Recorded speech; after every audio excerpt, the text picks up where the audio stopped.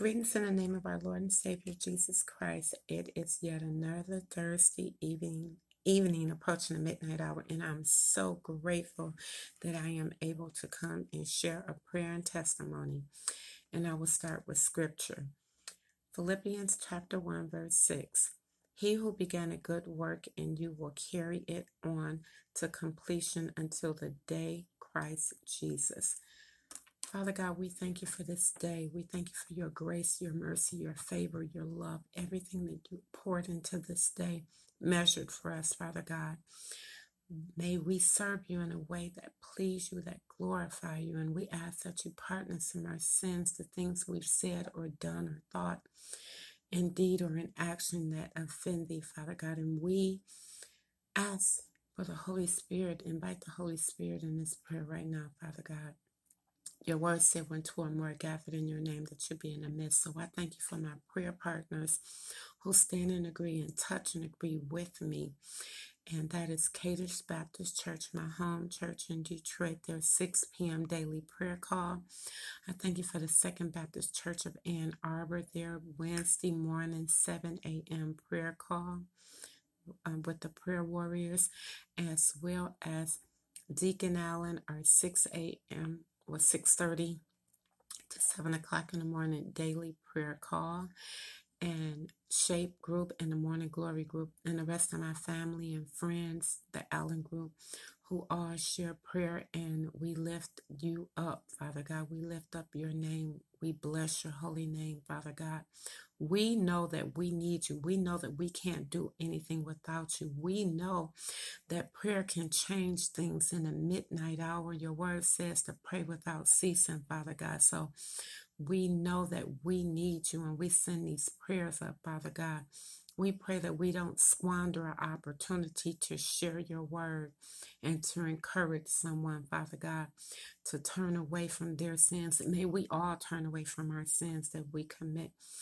And I pray for all those who are brokenhearted, bereaved right now, who need a healing touch, mentally, physically, emotionally, financially, spiritually.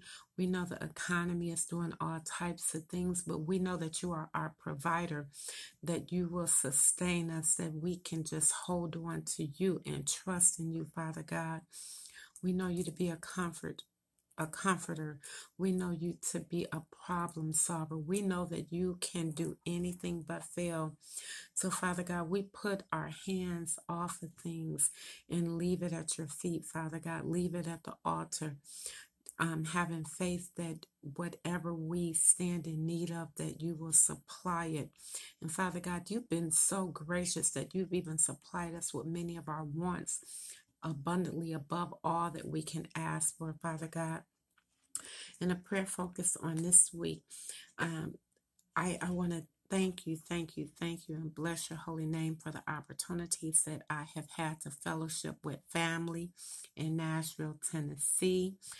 My good girlfriends here, we've been looking out for each other and being able to fellowship together. And on today, earlier today, I was blessed to be able to spend an afternoon watching my first cousin play tennis, and he blessed me with this t-shirt. And after the tennis match, we broke bread together, Father God, and I do not take it for granted. I thank you for the time, that the moments that you allow me to share with my family. I know that they are precious moments, and one day will be precious memories, Father God. I just thank you for it, and I do not want to squander these opportunities. I know it's a blessing. I pray for last week, a Tuskegee Airman who was a POW was laid to rest, and just on yesterday, another Tuskegee Airman who was a prisoner of war passed away. So I pray for their families, as well as for every family that's bereaved. I know COVID is still lurking, and I'm praying for people who are affected by it. I'm praying for our youth, for you to continue to cover them, Father God, as many are graduating and going into summer school, that you keep them covered, as well as all of the teachers and and support staff, Father God. I pray for our law enforcement who's up working, especially in the midnight hours, people in the travel industry, first responders, our medical personnel, Father God. We all need you, and you've shown us time and time again that we need each other. So I pray that we can be kind to each other in that. And also, during my travels, it was a young man at the airport, and he was so upset, and he had a baseball bat, and apparently TSA said he could not travel with the bat, and it was a gift that was from his grandfather who had passed. And I was so touched by his care and his memories of his grandfather, and knowing that that was something special. And I just pray for that family as well as so many of the other families who are still bereaved, but that we can make time and take time to share with each other, to have precious and fond memories. I will say that again and again, because later it's not, we don't own later.